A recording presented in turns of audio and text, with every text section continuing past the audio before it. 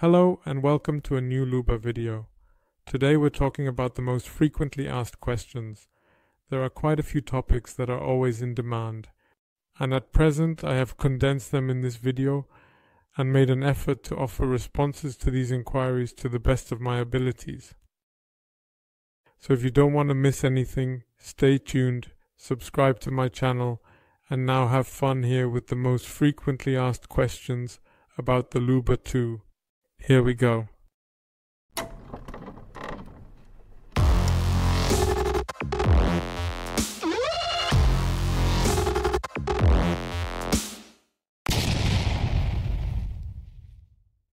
Radio signals and their function. First and foremost, I would like to address the radio signals that LUBA has. Firstly, Wi-Fi, which is the WLAN signal, is used to perform updates and control the LUBA remotely. With the LUBA 2, it is still possible to use a SIM card. The Bluetooth signal is needed, for example, to mow manually or have the capability to adjust specific settings exclusively on site. This implies that certain settings must be in close proximity to the LUBA and cannot be performed remotely. Then a question is always asked, is it necessary for the LUBA to have a direct line of sight to the RTK antenna? No, it is not required. In reality, the LUBA has its own radio signal or transmitter that receives signals from satellites, enabling it to operate effectively. And here you can see it. And then we also have the satellite station, the RTK station, which additionally receives signals from satellites and has a radio connection to the LUBA island located in the vicinity. And this radio connection travels over incredibly long distances through trees, over residential houses, so even small buildings are absolutely no problem or hindrance whatsoever. So these are these radio signals. The LUBA itself does not need line of sight to the RTK antenna. This is always extremely important, and when issues arise, it is typically not the RTK antenna, but the LUBA that then receives an insufficient number of satellites. I have already made a video about the RTK or updating the LUBA. Feel free to watch that again. I will also provide the link for you once more.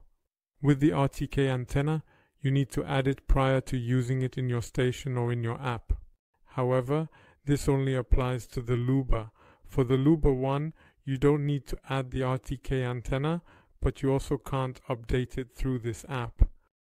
Here are the steps on how to do it, and make sure to take a very close look at it in the application on your device. Just attach the RTK antenna to another device, choose the RTK antenna, and you will be able to view the RTK antenna for updating in your application, where you can adjust all the configurations. The update is consistently displayed on the LUBA itself. Kindly make sure to regularly update the firmware version and then observe if the LUBA continues to operate as intended and without any issues. A small tip for the update on the LUBA: regardless of the model you currently have, whether it is LUBA 1 or LUBA 2, after the update, please remember to pull out the key once. There are naturally two significant differences between the LUBA 1 and the LUBA 2. When you switch off the key in LUBA 1, it is truly completely powerless and dead.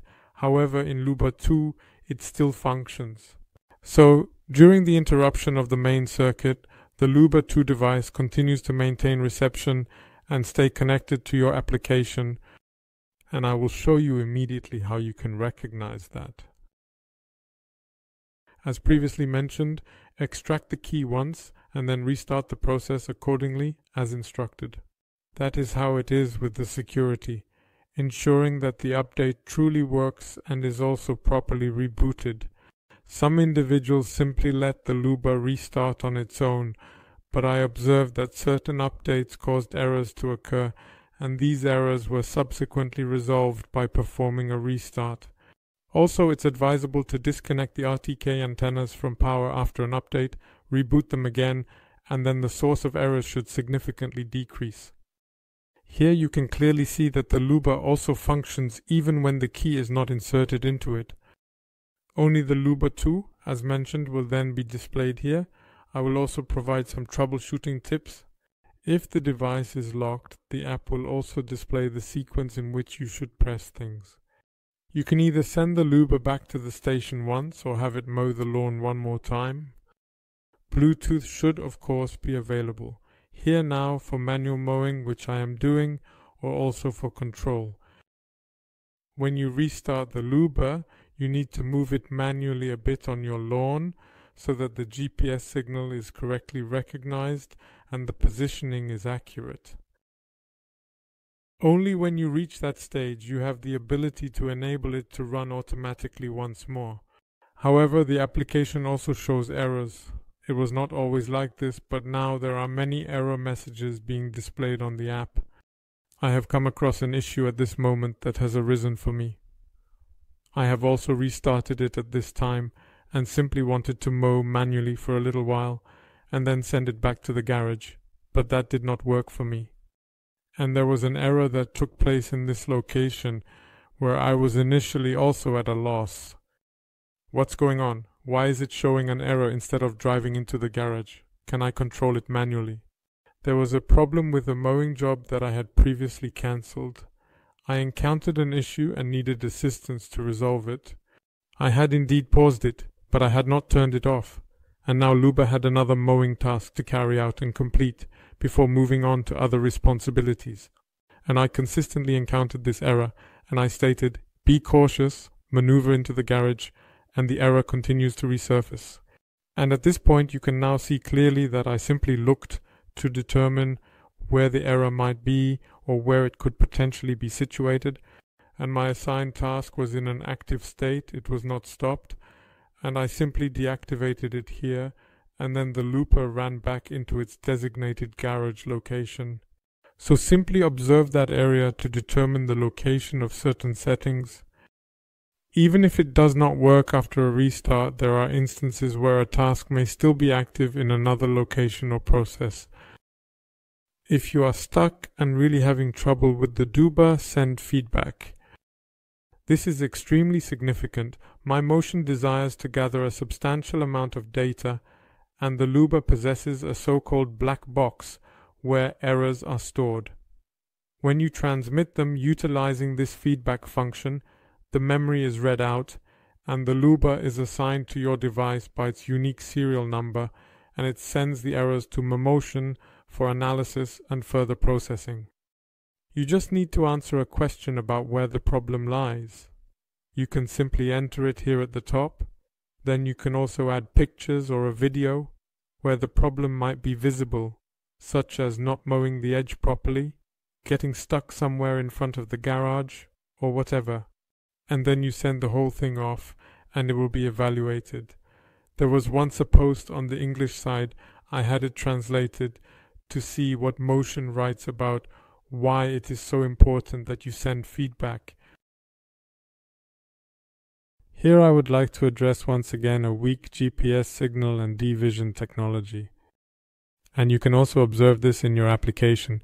For instance, here it is evident that the signal of the robot is extremely weak. And at Luba 1, there was always the problem that it would stop. With Luba 2, we do not have that issue because it can continue driving for a distance of 50 meters using D-Vision technology. And you have the ability to visually perceive that here in this screenshot, in this recording. That means I have a great number of trees here. The signal was not available at that specific moment or subsequently vanished. Subsequently, you will witness that the symbol denoting the signal undergoes a straightforward transition, effectively transforming into D-Vision. And now, it is reported that he can only walk with D-Vision. Furthermore, it also demonstrates the extent of the distance he is still capable of driving, so the Luba has the capability to navigate up to a distance of 50 meters without visibility in accordance with its operational parameters and specifications. A question that is asked very frequently is whether I can stop zones or create multiple zones from a large zone, or how can I effectively create zone transitions. And I would like to demonstrate that once again in this location. I had previously demonstrated it in a prior video, and also in an older video from last year I had shown the step-by-step process of how to properly create a zone in a clear and concise manner. Naturally, a few things have already changed slightly through the app. There are currently more options for settings available than there were in the previous year with LUBA 1. It is crucial that your zone overlaps slightly. This implies that if you have one zone and the adjacent one is right next to it, they should have a partial overlap, so that the mowing process can smoothly transition from one zone to the next and cover the edge. This way you get clean passages, clean transitions, so let them overlap a little. And if you possess an extremely large zone, then you additionally have the choice to establish it in the identical manner. Commence with a partial zone, then on the second one, you drive into the previous zone, which is already included in the created zone, and thus you simply proceed ahead, and then from a sizable zone, you have created multiple small zones within the larger zone. So let them overlap a little bit, and then you see here, then I also do not have any issues with such a narrow passage that it cuts there correctly. Another very frequently asked question is, how do I edit a zone? If now, for example, the edge is suboptimal when areas are no longer present or require modification in order to be changed or adjusted, then you click on the edit button to edit the zone, and now in the new view all areas are displayed, and you can now click on the three dots or delete the zone or use the down arrow. Then a window opens and you can also see all your adjacent things in the zone, like the no-go zone, the paths there, the route, and you can edit them here now. You have the option to click on the three dots, delete the zone, or use the down arrow. A window will open, allowing you to view and edit all your adjacent things in the zone, such as the no-go zone, the paths, and the route. Restricted zones can only be deleted and need to be recreated. Similarly, the route can simply be deleted and recreated if your LUBA no longer finds the way correctly or if something has changed in the garden. I will now show you, using the example, how we can change the boundary of this zone, and it's also relatively easy. To perform this action, you need to click on the three dots located at the top of the screen. Afterward, a menu will appear, displaying the available options for this specific zone. In the specific area where, or now in this particular case, we want to modify the boundary, so simply tap on it, adjust the boundary as needed, then drive to the desired boundary location where you want to make this change, and then press the black arrow on start to confirm the modification.